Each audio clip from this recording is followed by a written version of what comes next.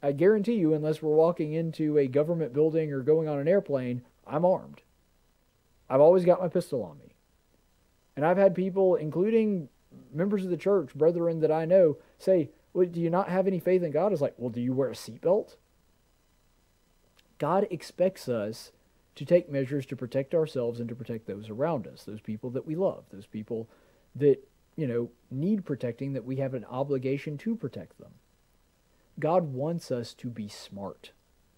He loves us. He wants to take care of us. He wants to protect us, but ultimately he also wants us to be working on our side too.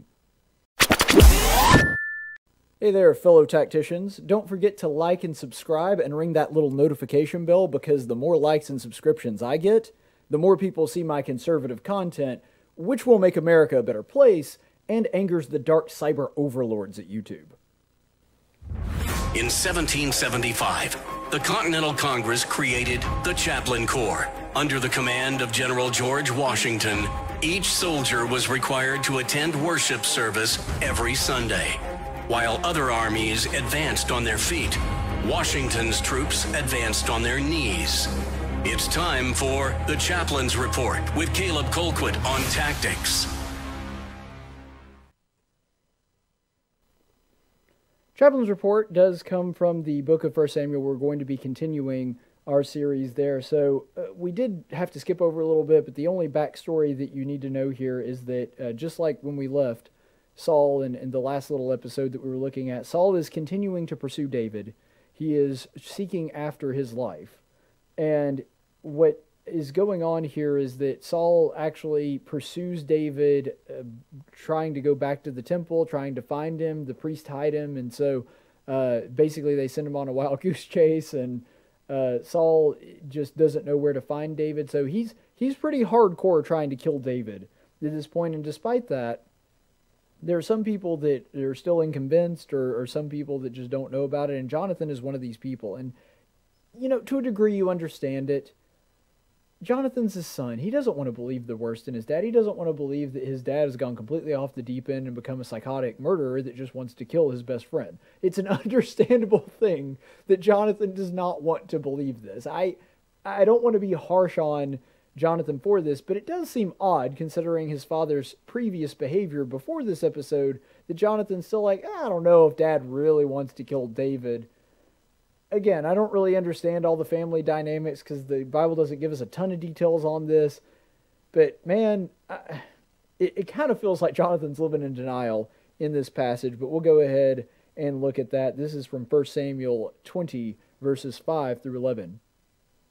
So David said to Jonathan, Behold, tomorrow is the new moon, and I am obligated to sit down to eat with the king.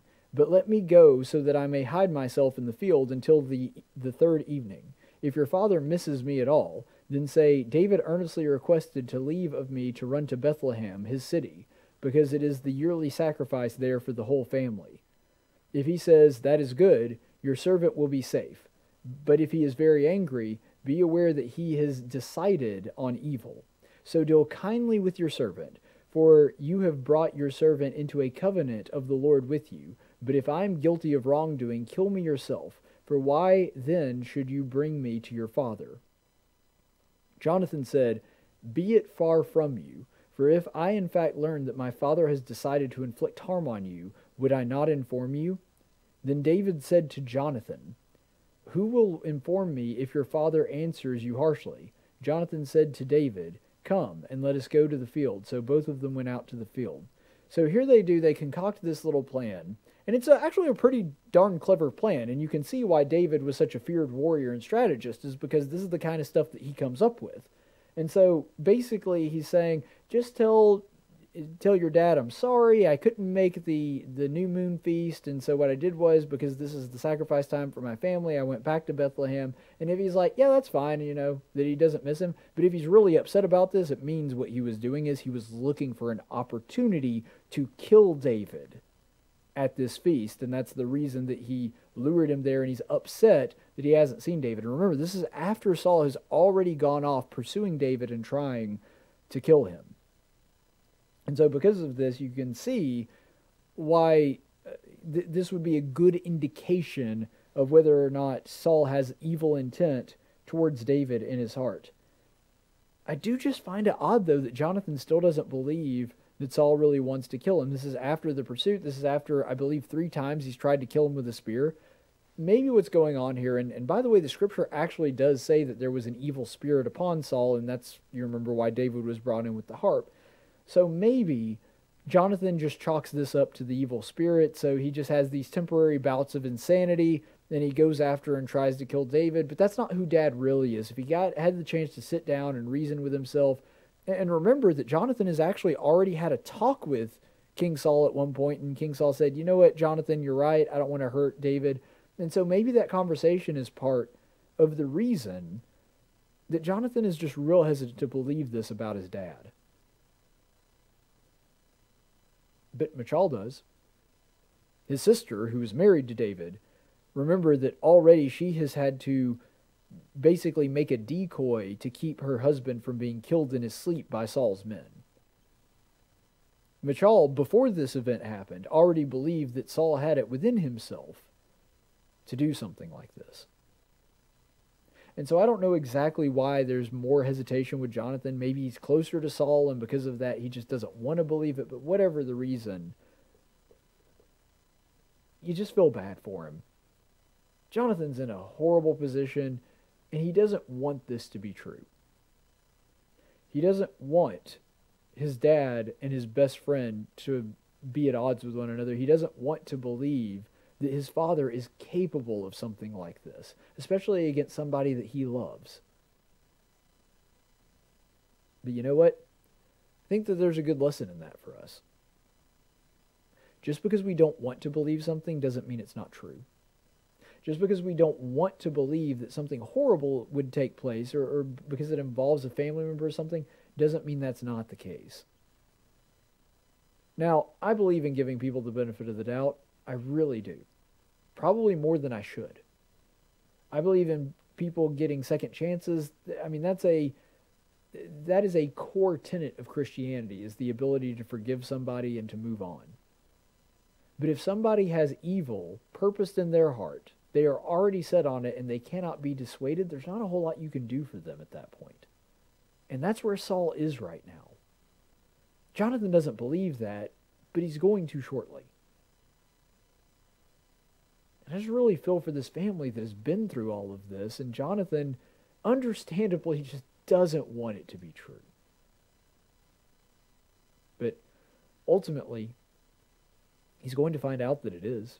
He's going to find out that this is going to be something that absolutely destroys his family. And he doesn't want to believe it, but it is the truth. And sometimes being wise and prudent means we have to pull our heads out of the sand and see people for who they really are, even when we love them. Now, Jonathan does know that his father has problems.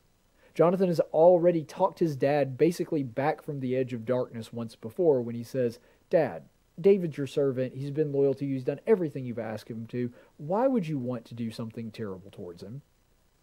Why would you seek after him the way that you are? And maybe because he's already done that once, he thinks he can do it again, or is just hoping for that. But either way, this is going to be something that is incredibly difficult for him. But I think from David's perspective in this whole episode, I think it proves a powerful lesson for us too, which is God wants us to have faith, but he also wants us to be wise. I believe that God absolutely wanted David to have faith that he would deliver him. That if Saul wanted to kill him, it wouldn't matter because God has already promised him the throne. But you notice that David doesn't just walk around like he's invincible. David doesn't just take God's promise for granted and, do reckless things. In the same way that Jesus, when he was tempted by Satan, he doesn't throw himself down to be caught by the angels. You don't tempt God. Is God going to be with David? Yeah. Is his providence going to protect David? Yeah. And I believe David understood that and knew that. But David still didn't go right up to Saul and basically say, here I am, take your best shot. He doesn't put himself in dangerous situations. It's the same way that there's a lot of Christians that I know, and I include myself in this, because if you see me, I guarantee you, unless we're walking into a government building or going on an airplane, I'm armed. I've always got my pistol on me. And I've had people, including members of the church, brethren that I know, say, well, do you not have any faith in God? It's like, well, do you wear a seatbelt? God expects us to take measures to protect ourselves and to protect those around us, those people that we love, those people that, need protecting, that we have an obligation to protect them. God wants us to be smart. He loves us. He wants to take care of us. He wants to protect us, but ultimately he also wants us to be working on our side too. You see, it's about God giving 100%. God always gives 100%. He always loves us with an endless, eternal kind of love. He always protects us to the best of his ability. He always looks after us if we love him and we do what he asks us to do. But you know what? It's got to be 100% effort on our part too. Just because God can deliver us out of any situation doesn't mean that we should run into them. Romans 6, where Paul is talking about sin, and he says, shall we then continue in sin so that grace may abound? God forbid. We turn around, we change ourselves, we act wisely as people of God. I mean, yeah, God wants us to, when we need him, to call out to him and to rely on his faith and to rely on his faithfulness and rely on his promises. But he also wants us to do the best that we can to make sure that we are living in accordance to his word and doing the things that are wise to try to preserve our own lives as well. This is a principle that David understood very well, and we see it modeled in his behavior here. Stay the course, friends. A recent survey showed that the average American spends, I kid you not, 8 seconds reading a news story before either commenting on it or sharing it. That means that most people are barely finishing the headline before spouting out an opinion on content they didn't actually watch or read. Therefore, if you are watching this and made it to the end of this video, congratulations. You are, as Bernie Sanders would say, the 1%. So now it's totally appropriate to like and subscribe.